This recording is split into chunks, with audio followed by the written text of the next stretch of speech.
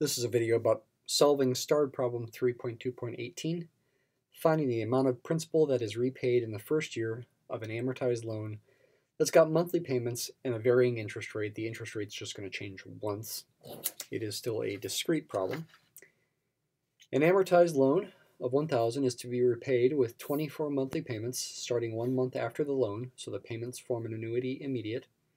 The nominal interest rate convertible monthly is 9% for the first 18 months and 12% for the final 6 months. Find the amount of principal repaid in the first year, the first 12 payments. Actually, the book's problem also says to construct an amortization table, but I'll focus on this in the video. Making our timeline. These are going to be months. So we've got the first 18 months being important with the 9% nominal interest rate convertible monthly, and then the last 6 months we change the interest rate. It doesn't say it, but evidently the payment must be level. Let's call the payment, as we usually do, K. Let's assume to be a level payment.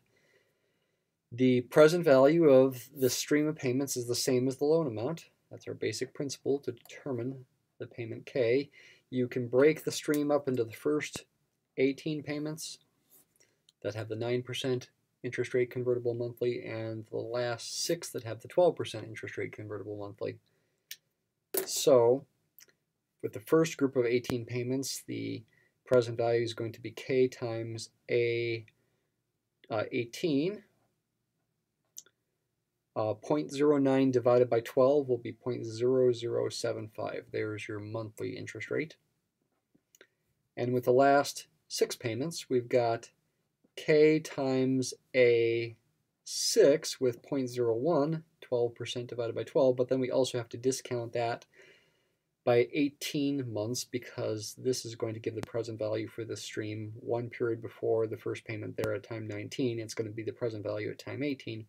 So I have to multiply by v to the 18th, where this v corresponds to the interest rate of 9%. I could put a subscript 0.0075 here if I like.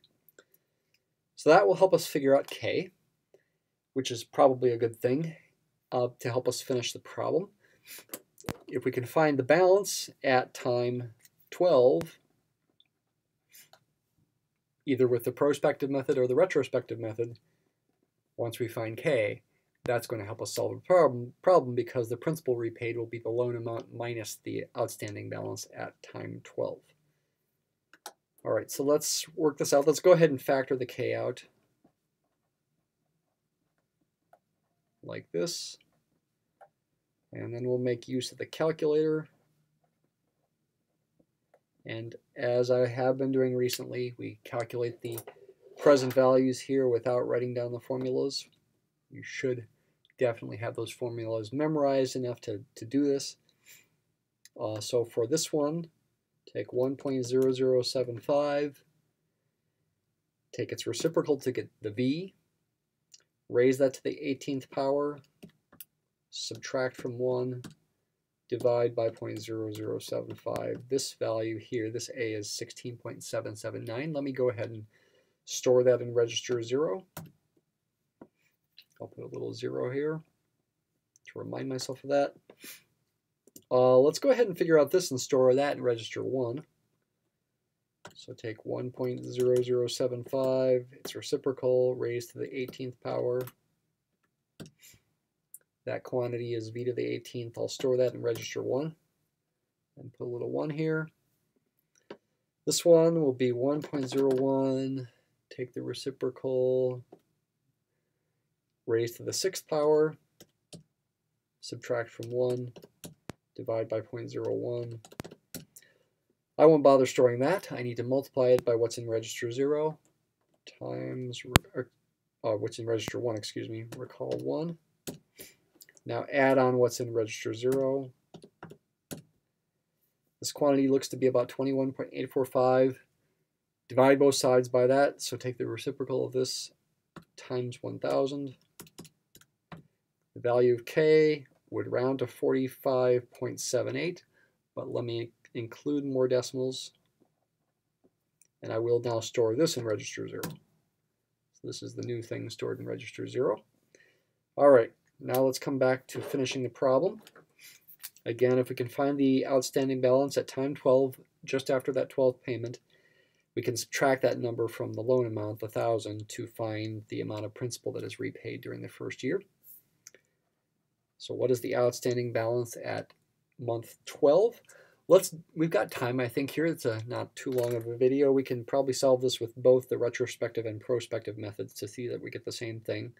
The retrospective method looks back in time. It takes the loan amount, 1,000, at time 0 and promotes it to time 12 here in this case by multiplying by 1.0075 to the 12th power, and subtracts off the future value at time 12 of these first 12 payments here. That would be KS 12.0075. So this should be the outstanding balance at time 12, and let's see what it gives us. Let's see, let's take 1.0075 to the 1.0075 to the 12th power times 1,000. I'll go ahead and just write that down rather than storing it, and I'll carry a couple more decimal places than I really need. 1093.8069, say. I've got K stored in register 0, so find S12. Take 1.0075 to the 12th power minus 1, divide by 0.0075. This value of S here is about 12.5076. Multiply that by K, which is stored in register 0. And we get about 572.5519. Do this difference now. Subtract this from 1093.8069. We get an outstanding balance of 521.26, which is correct, and would make our final answer 1,000 minus that, which would be 478.74. I'll write that down in a minute, but let's also double check the outstanding balance at time 12 with the prospective method, thinking of this balance as the present value of the remaining payments. So this would be, you've got 6 payments here, KA 6.0075, and then add on, you've got another 6 payments there that need to also go back by 6 periods from time 18 to time 12. You'd have V.0075 to the 6th, KA 6.01. This should give the same thing. We'll factor out the K.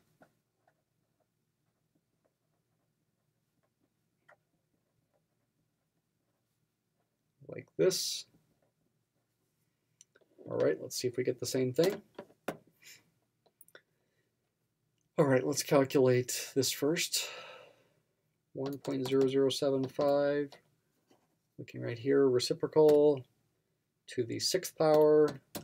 Subtract from 1, divide by 0.0075. I'll store that in register 1. This V is this to the 6th power. I'll store that in register 2. You know, if you can remember where you stored things in what register, you don't need to write those things down. Now to do this A, 1.01. Reciprocal, 6th power, subtract from 1, divide by 0.01, multiply by what's in register 2, add what's in register 1, and now multiply by K, which was in register 0. There we have it.